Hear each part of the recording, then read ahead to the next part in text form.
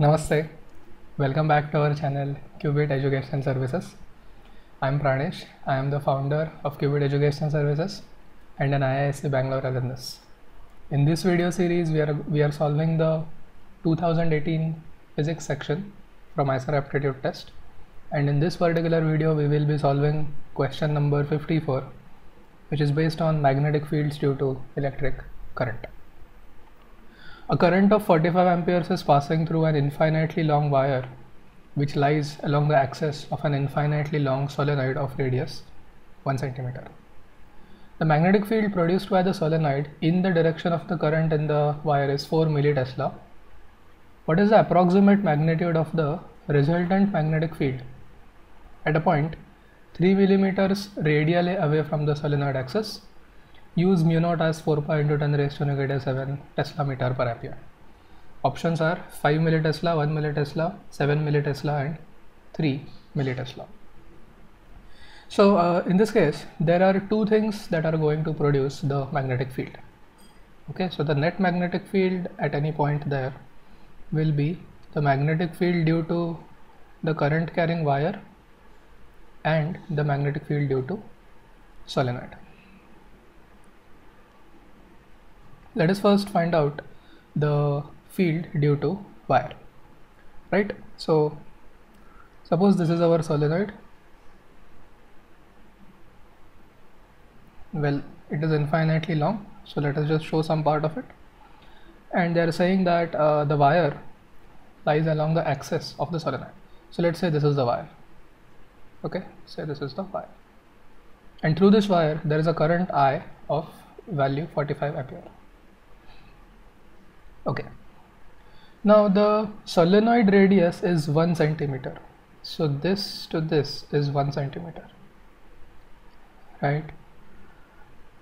They are saying magnetic field produced by the solenoid in the direction of the wire of the current in the wire is 4 millitesla. So we already know that B bar solenoid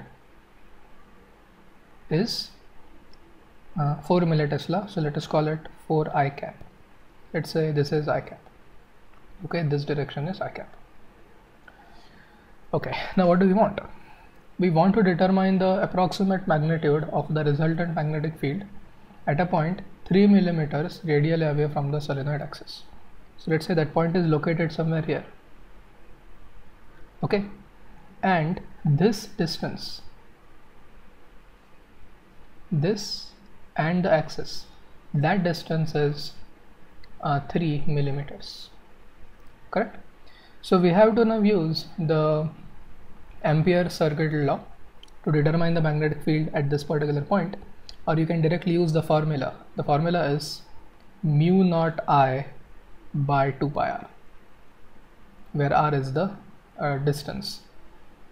A distance of what? Distance of the point where you want to determine the magnetic field from the current carrying straight infinitely long conductor. Now because mu naught is 4 pi into 10 raised to negative 7 here, mu naught upon 2 pi will be 2 times 10 raised to negative 7 into current is 45 amperes. What about radius r? Don't take 1 centimeter, okay? That is the solenoid radius, coil radius. This one, 3 millimeters. So 3 into 10 raised to negative 3. Okay. 2 into 45, 90. 90 upon 3, 30. And into 10 raised to negative 4, or 3 times 10 raised to negative 3, or 3 millitesla.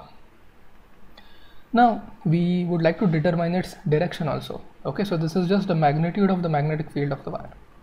Okay, now to calculate the direction, what we can do is we can make use of right hand rule. Okay, so what I'm going to do is I'm going to take my right hand, curl the fingers and point the thumb from left to right, because that is where the direction of the current through the wire is. Okay, and if you imagine this, you can see the fingers pointing towards you, right? You can see the fingers pointing towards you. In other words, the magnetic field due to wire at the point that they have given us is actually perpendicular to the plane of the screen, right? So if you call that particular direction as j cap, okay, that particular direction as j cap, then what will be the magnetic field due to wire? magnetic field due to wire will be 3 j cap. Right? Of course, both the units are millitesla, so let's not worry too much about that. Okay, now what do they want? They want us to determine the approximate magnitude of the resultant magnetic field. Okay, approximate magnitude of the resultant magnetic field. Now, how to determine that? To determine the magnitude of the resultant magnetic field, we simply are required to find the magnitude of 4 I cap due to solenoid plus 3 j cap, and it goes without saying that the magnitude is going to be 5 millitesla. Right? The magnitude is going to be 5 millitesla. Okay, so the answer is A. Okay, one last thing. Why are they saying approximate magnitude? Why not exact magnitude? Well, it is under the assumption that the magnetic field produced by the solenoid anywhere in the interior of the solenoid is uniform. What they have given us here as 4 millitesla is just the magnetic field produced by the solenoid in the direction of the current in the wire, right? So we know that it is almost uniform but not precisely uniform. Okay, so I think, in my opinion, that is actually the reason why they said approximate magnitude of the resultant magnetic field. Okay, so that was question number 54. In our next video we will solve the 55th question.